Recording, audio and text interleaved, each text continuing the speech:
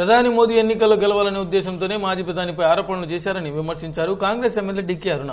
గుజరాత్లో పోటాపోటీ విజయం రాబోయే కాలంలో కాంగ్రెస్ అధికారంలోకి వస్తుందని ధీమా వ్యక్తం చేశారు ఆమె. గుజరాత్ ఎన్నికల్లో కాంగ్రెస్ అధ్యక్షుడు రాహుల్ గాంధీ బీజేపీ ప్రధానికి చెమటలు పట్టించారని చెప్పుకొచ్చారు. రాబోయే 2019 ఎన్నికల్లో అన్ని రాష్ట్రాల్లో కాంగ్రెస్ ఘన విజయం సాధిస్తుందని విశ్వాసం తనకుందన్నారు. మంత్రి కేటీఆర్ తీసుకున్న year of the leader అవార్డుపై decay Aruna fire అయ్యారు. ఏమి సాధిస్తే కేటీఆర్ కు బెస్ట్ లీడర్ అవార్డు వచ్చిందని విమర్శించారు. ఆ పార్టీ ఇచ్చిన 126 ఎన్నికల హామీల్లో నెరవేర్చింది 2 మాత్రమే అని దుయ్యబట్టారు. గత ప్రభుత్వాల హయాంలో చేసిన అభివృద్ధే కానీ టీఆర్ఎస్ చేసింది ఏమీ లేదన్నారు డికే అరుణ. దానికి బీజేపీ పార్టీ దేశవ్యాప్తంగా ఈ అవినీతి పైన ప్రచారం చేసినటువంటి బీజేపీ పార్టీ ప్రజలకు క్షమాపణ చెప్పాలా, నరేంద్ర మోడీ గారు ముఖ్యంగా క్షమాపణ చెప్పాలని చెప్పి సందర్భం నేను కోరుతా ఉన్నా.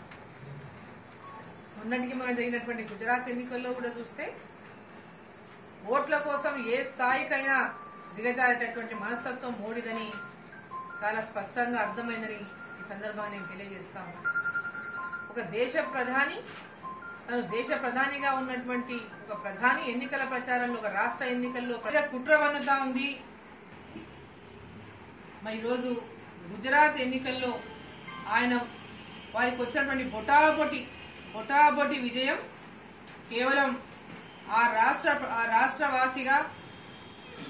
రాష్ట్రవాసిగా దేశ ప్రధానిగా ఉన్నటువంటి మోదీ ఆ స్థాయికి దిగజారి ఆ ఎన్నికలో బొటాబొటి విజయం సాధించినంటే నిదర్శనం 2019లో అక్కడ ఖచ్చితంగా కాంగ్రెస్ పార్టీ పార్లమెంటుకు అత్యధిక స్థానాలు గెలవబోతున్న విషయాన్ని సందర్భంగా తెలియజేస్తా ఉన్నారు. రాహుల్ గాంధీ గారు తన భుజాల మీద గుజరాత్ ఎన్నికలను పెట్టుకొని తన భుజాల మీద మోసుకొని మొత్తం ఎన్నికలంతా కూడా 22 సంవత్సరాలుగా అధికారంలో లేకున్నా అక్కడ కింది స్థాయి నుంచి కాంగ్రెస్ పార్టీ బలహీనపడినా అన్ని వివిధ స్థాయిల్లో ఉన్నటువంటి కాంగ్రెస్ పార్టీ నేతలు క్యాడరు బీజేపీలోకి పోయినా మరి తన భుజస్కంధాల మీద ఈరోజు రాహుల్ గాంధీ గారి గుజరాత్ ఎన్నికలను వేసుకొని 80 స్థానాలను గెలిచిందంటే మరి గుజరాత్ లో మోడీకి చెమటలు పట్టించినటువంటి విషయాన్ని మనం స్పష్టంగా చూసినాం.